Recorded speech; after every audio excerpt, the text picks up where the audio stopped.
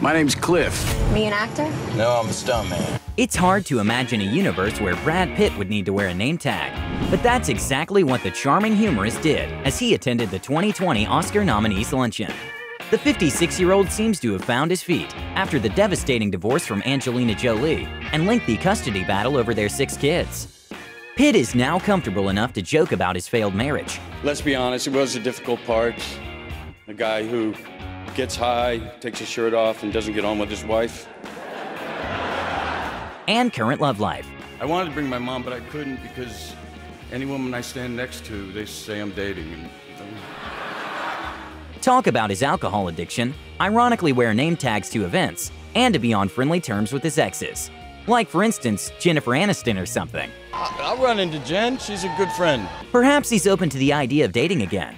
Some sources close to the actor claim he is.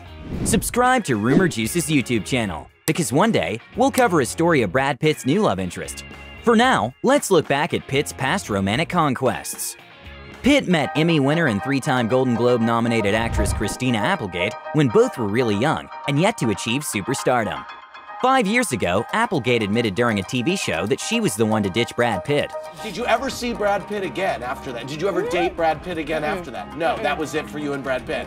Moreover, it happened overnight at the 1989 MTV Video Music Awards. And the cherry on top? She ditched Brad Pitt for someone else. Apparently, Brad Pitt's mysterious rival was Skid Row singer and Gilmore Girls star Sebastian Bach. For 2 years or so, Brad Pitt was involved with singer Sunita. He was beautiful with the most amazing body. I saw him for 2 years. He was fun, he was young and very sweet, Sunita remembered. When the news of the Pitt-Jolie divorce broke, she was quick to clarify that she had no role in the split. Pitt met his next big love on a movie set. Apart from appearing together in a TV movie, Too Young to Die, Pitt and actress-singer Juliette Lewis went on to star in California. Pitt was excited to do a scene and then go over and grab the one you love, and considered their joint movies a vacation. The two broke up in 1993. 2 years after the breakup, Pitt even went on record to say he still loved Juliette. In separate interviews over the years, both have remembered their romance with fondness. It may or may not be true that Juliette's devotion to the Church of Scientology was what caused a rift between them. And then Gwyneth Paltrow came along. Yes, Brad Pitt and Gwyneth Paltrow, 2 90s icons, together in a movie, and then just together. In crime thriller 7, they played husband and wife, and almost played husband and wife in real life, but it was not meant to be. I wasn't ready and he was too good for me. I was too young and I didn't know what I was doing. That's what Paltrow famously said about Brad Pitt in an interview with Howard Stern, years after her split from Brad. Also fairly recently, she said there's no bad blood between them. It's worth mentioning that, while the two were still dating, the notorious Harvey Weinstein was said to have made an unwanted pass at then 22-year-old Gwyneth in a hotel room. The actress had signed up to do 2 movies with him. Shaken, she confided in her boyfriend right away about what had happened. So Pitt confronted Weinstein and warned him against making Paltrow uncomfortable. The story wouldn't surface until much later, when multiple women came forth accusing Harvey Weinstein of having harassed them.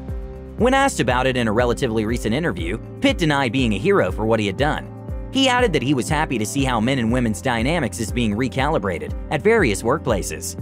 Brad's relationship with Jennifer Aniston was as iconic.